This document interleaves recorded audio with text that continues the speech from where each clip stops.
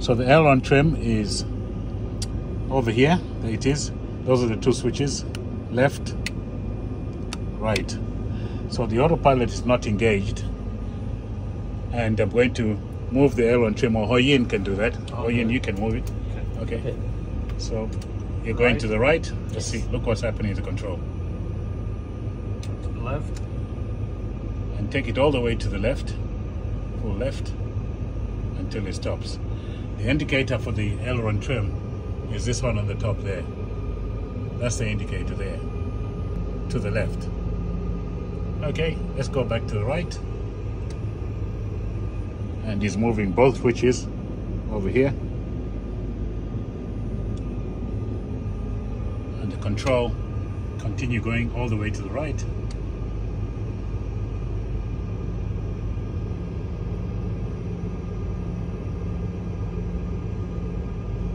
And again, the aileron trim indicator there is indicating about 5 and a bit of aileron trim. Okay, so back to neutral, please.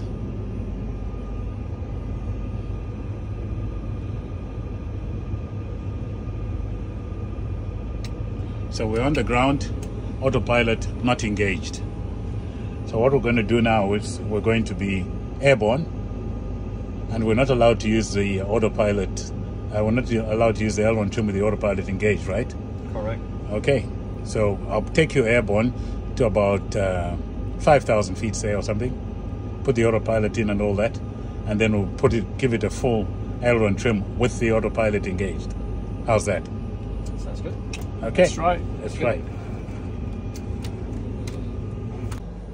Okay, guys, so now the autopilot's engaged. The airplane's in flight. At just coming up to 7,000 feet over there. Just leveling off at 7,000 feet. And what we're going to do is we're going to give it the aileron trim again. Give it a full right aileron trim with the autopilot engaged. Okay, going up. Yeah? Full right. Full right. Yeah.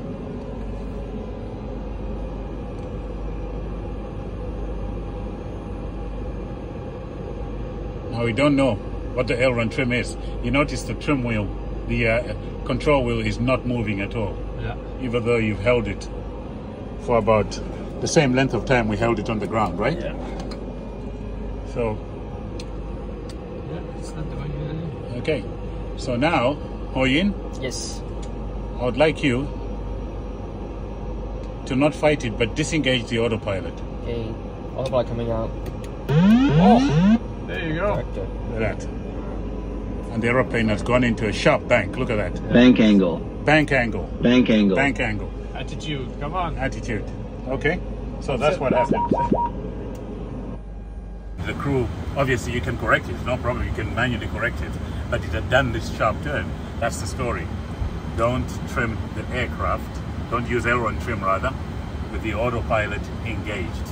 That is the reason why. Later.